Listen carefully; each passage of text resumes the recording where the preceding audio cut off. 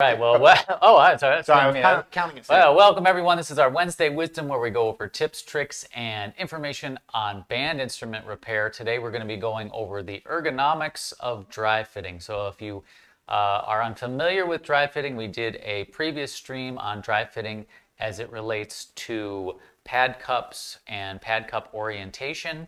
So check that video out. And we also have an article on MusicMedic.com called the 4 variables of pad installation. And if you check both of those, you'll be able to understand the larger picture of the overhaul or overhaul process. And we're going to be getting into a small detail of it today.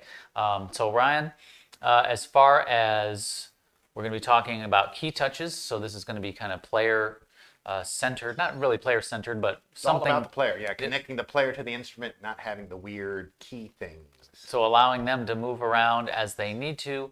And then for those who haven't seen us, can you just very quickly just talk about dry fitting as it relates to pad cups and padding? Absolutely not. No, pad cups and padding, yeah, it's dry fitting in relation to pad cups and padding, the kind of those 4 variables. The first one being having a level tone hole. Okay. Second one being a level pad cup. The third one having a level pad, and then the fourth being your key fitting so that the keys, the pad cup doesn't shift back and forth. You get any little movement back and forth, lateral motion, you're not going to have a good seal. So it's the 4 variables of, obviously dry fitting kind of being the 5th, orienting all your pad cups and all that. So what we're dealing with here is now the key touches themselves, making everything feel good. We've oriented our pad cups over the tone holes properly. This is going to help us out with padding. When we start moving the touches around, palm key touches, left hand table, C, E flat, side key touches, we're now making it more ergonomic for the player. Okay. And is it safe to say that the last third of dry fitting relates to the player, or the touches and setup? Yes, absolutely. Yeah, those 2/3 being kind of the importance of getting the pad cups over the tone holes. So padding is easier. Now that last third, getting your touches, so everything kind of feels good. Cool. The first thing I'll do is do the pad cups. Once I get those, then I work on touches. Okay, very good. So let's talk about the first area that we wanted to today, which is the C and E flat key. C and the E flat right here, yes. Okay, it's a common area. Having these 2 touches, your C touch and your E flat touch. So it's safe to say that I've oriented my pad cup over the tone hole for my C and also my E flat. Now I can focus in on my touches and how they feel. Okay, if you look at those from kind of a player standpoint, here's my E flat, here's my C. Okay, here they are both in the resting position.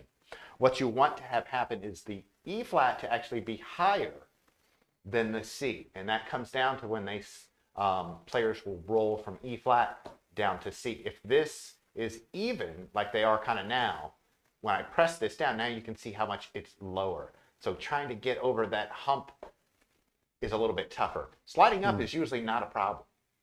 Going from going from C to E flat. So what I want to do is I want to raise that E flat. I guess we can talk quickly about some of the tools that I'm going to use. I think that's a good idea. Yeah, let's bring them through some tools. There's my overhead tools. I will not be using the phone, but I will be using everything else here. The first being these Knipex Duckbill pliers. I like them because the jaws are adjustable. I can grab a variety of different sized things in a variety of different areas, like grabbing the sides of key touches.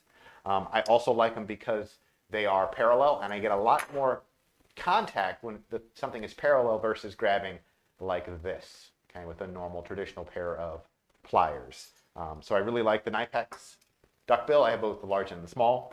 I also have a pair of these guys right here. You can see these are neat because it has that hook, which I can actually get in under key touches and bend it that way. These are a pair of Stuval specialty pliers. As you can see, I use these quite a bit. Bending levers. Okay, these are also very handy when you need to bend keys and key touches. I also have a couple material that I will use to actually cushion the jaws if you need to worry about the finish. You don't want to mar the finish. So we have a little bit, you can just use regular standard tan sax pad leather. I also like to use some kangaroo skin because it is very strong and is also very soft. So you just you cut those into little pieces and put them on the jaws themselves, or you just kind of drape it over the You work can do area? you can do it either. I've done it both ways, where I've actually cut little pieces out and glued it to the jaws here. I've also done it where I've just wrapped it around and then grabbed it like so. Okay. Either one is fine. Okay, very cool. Yeah. So let's talk about this C and this E flat right here. Okay, you can see in the resting position that this E flat is even, if not slightly lower than this C. And again, I want this E flat to be a little bit higher. So I'm going to adjust that E flat. I'm going to bring that E flat up. Okay. For that, I'm going to use these guys right here. And you can see with that little hook, I can actually get it in under the touch. Okay. And then just very gently bring it up. I'm always being very careful anytime I'm bending with the key being still on the instrument, okay? Because you run the risk of damaging key work, messing up posts, so just be very, very careful. But you can see, if we go to our super up close, extreme up close, that now I've adjusted. Let me show you from the player's perspective how this E flat is now slightly higher than my C.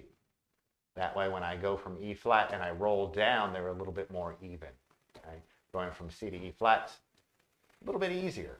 And that's going to help with the key, any key where you have to play, E flat to C sharp. That's right, yep. You're working on the key of B major. Rich, guess what? I do this to you more, you can finally play B major. Finally. All right. Those guitar players are so That's right. You can see how much easier it is for me to roll, especially if your rollers are moving smoothly.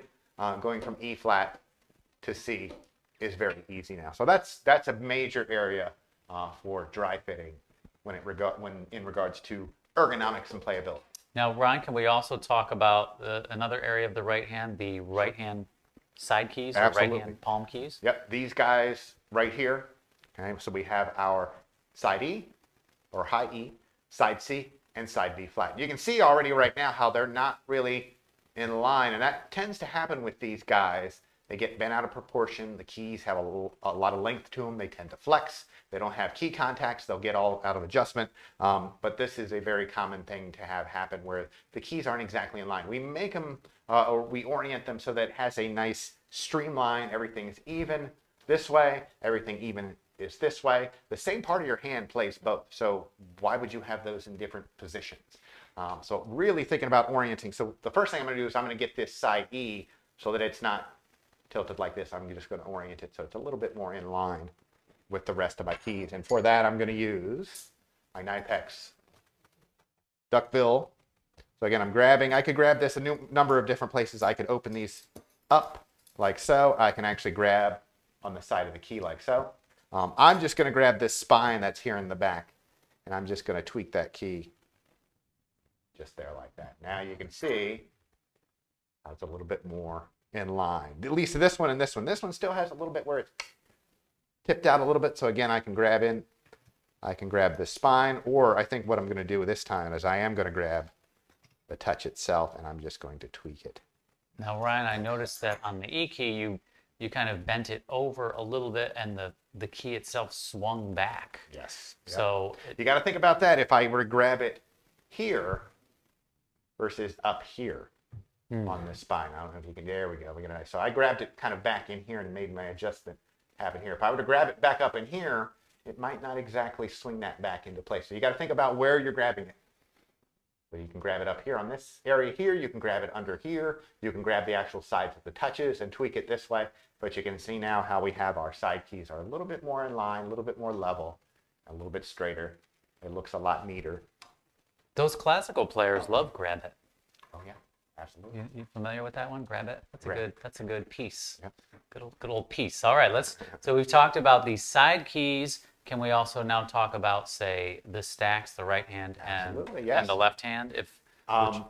Like we said, there's some areas that you can't really adjust. The right hand, you notice that the key pearls are attached to the pad cups. So there's nothing we can do really that will change the ergonomics of the touches down here. They're attached to the pad cups. We've oriented our pad cups over the tone holes for padding, and that has to kind of stay. Although the left hand, we have a little bit more freedom, especially with our A and our G key. You can see this G key has a very long arm, and it's actually separate from the pad cup.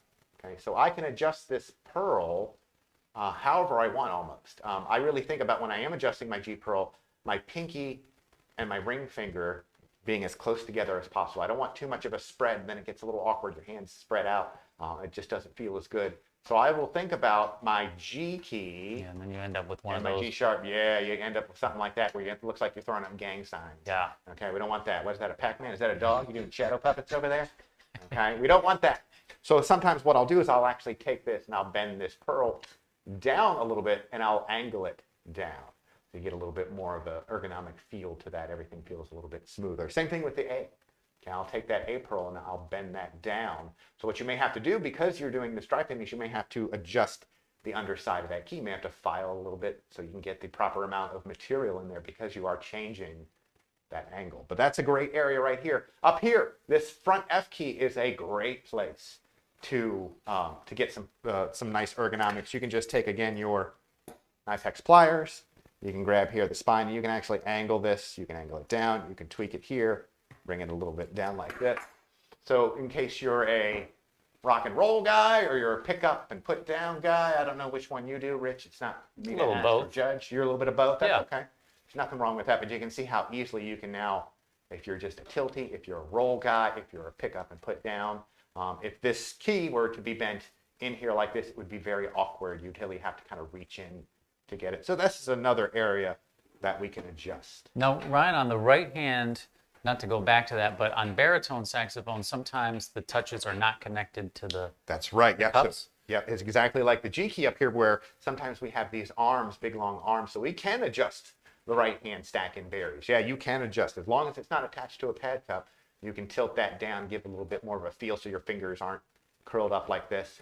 It's a little bit more natural. But yeah, that is another area on berry. There's a lot of areas on saxophones that we can adjust to make it feel a little bit more ergonomic. Now, what about key risers? A lot of players have key risers. Are they going to be a factor when you're adjusting the keys? They will be, yes. It's one of those, it's kind of, we're eliminating all the barriers from the instrument to the player. We want it to be, for them to feel as connected as possible. So palm keys are notorious for being bent out of proportion. You lay it down, this D palm key gets bent out of proportion. We'll straighten these. We'll do what we need to kind of, here we go. I'll just tweak this a little bit like that and make it a little bit more, oh, okay, that feels much better. But we do take into account the size of the player's hand in relation to the touches.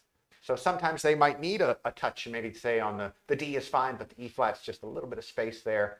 Maybe we'll think about putting a riser there. And we have a couple different, sizes and, I guess heights that we can use on these. But yeah, that's definitely taken into account when it comes to ergonomics and dry fit. Very cool. Well, Ryan, thank you so much for that awesome demonstration. This has been our Wednesday Wisdom, where we go over tips, tricks, and information on instrument repair. Ryan's going to be giving an advanced key fitting course on July 22nd, so give MusicMedic a look on the 22nd, and the week after that, for you brass technicians who need to bone up on your flute repair, we are doing a flute basics course on the 28th of July. So we've got 2 courses coming up, one advanced and one basic for saxophone and flute. And then next week, Ryan is going to be here going over how to level a rolled tone hole. So if you've never seen that before, stay tuned for that. That's going to be next week at the same time. And that's going to do it for us for now. So until next time, happy repairing. I thought we were doing the finger. We're not doing the finger? Okay. Next time.